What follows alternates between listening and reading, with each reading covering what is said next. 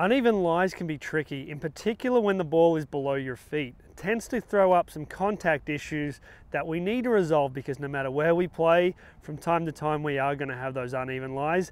So let's get into it with a couple of setup adjustments, a little bit of a swing thought. We're going to be way more successful. So let's go.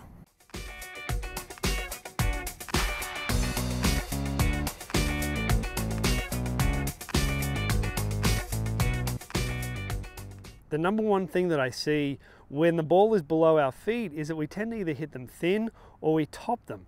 And obviously that's not going to work out. And the reason for that is that we have to take into account the fact, obviously, that the ball's below our feet. And in terms of our swing, that means adjusting the arc height. The arc of the swing needs to come down lower than what it typically would. So with, as I said, some good setup adjustments, we're going to make that a lot easier. I'm here on the 18th hole at Las Colinas Country Club playing the second shot. This is a par 5, but I'm going to hit an iron shot layup today. And for those of you that have played here before, you'll know that this fairway has a significant amount of slope from left to right. So this ball is going to be several inches below my feet. I'm going to do my best effort here to try and show you that on camera. It's not easy to pick up the amount of slope, obviously, when we're looking at it on this 2D screen. The alignment stick here is 0 degrees, so essentially kind of 0 degrees to the horizon. You can see how far below my feet that ball is when I'm going to be hitting this shot. So you can understand the adjustments that we're going to have to make in order to get the arc low enough to the ground to hit this shot solid.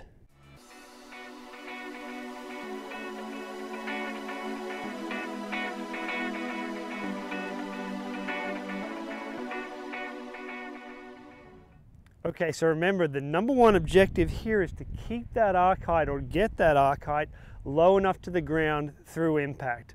Okay, so what do we need to do? Well, one thing that we could do is, in order to get that arc low enough, we could bend more from our hips, lowering our torso. The problem is that that's going to put more weight on our toes. And as we start swinging, gravity is going to take over and it's going to end up pulling us down this hill. We're going to have all kinds of contact issues then because we're going to make adjustments as we start to swing. So what I would like to see you do when you have these lies with the ball below your feet, number one, widen the stance.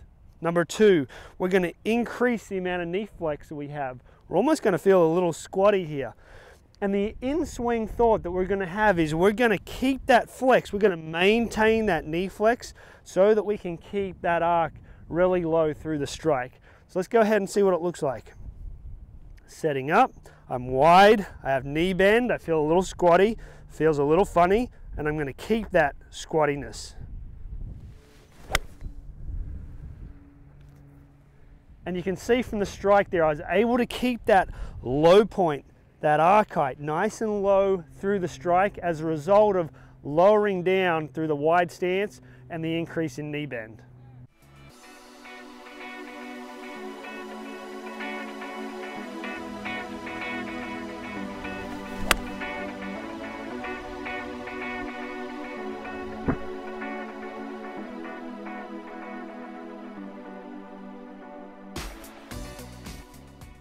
From a strategy standpoint, the one other thing that might be helpful is maybe club up a little bit and go a little smoother on it. If you try and hit it too hard, it's likely that you might start to pull up, and again, we'll have contact issues. So go a little more club, swing a little smoother, but make sure you adhere to those setup and that one little in-swing thought.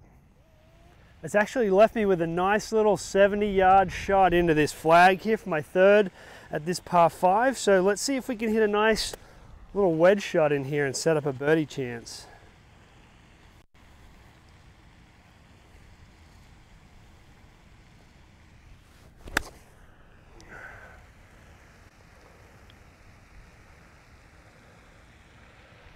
I don't know if you could see that, but I actually chunked it.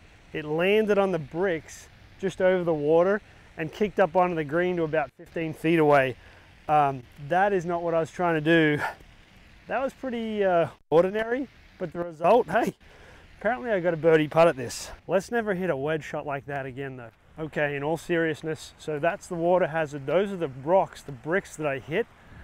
The ball finished, where is it? Can you see it yet? The ball finished right there. I have no right to be putting for birdie right now, but I am. So I'm gonna try and make it.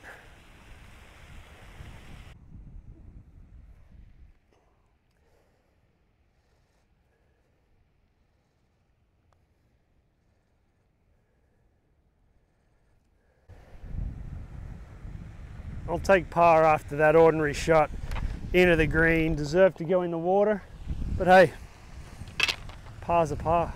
Okay guys, so hopefully now we're on the road to hitting those downhill shots much more solid. Those uneven lies are tricky.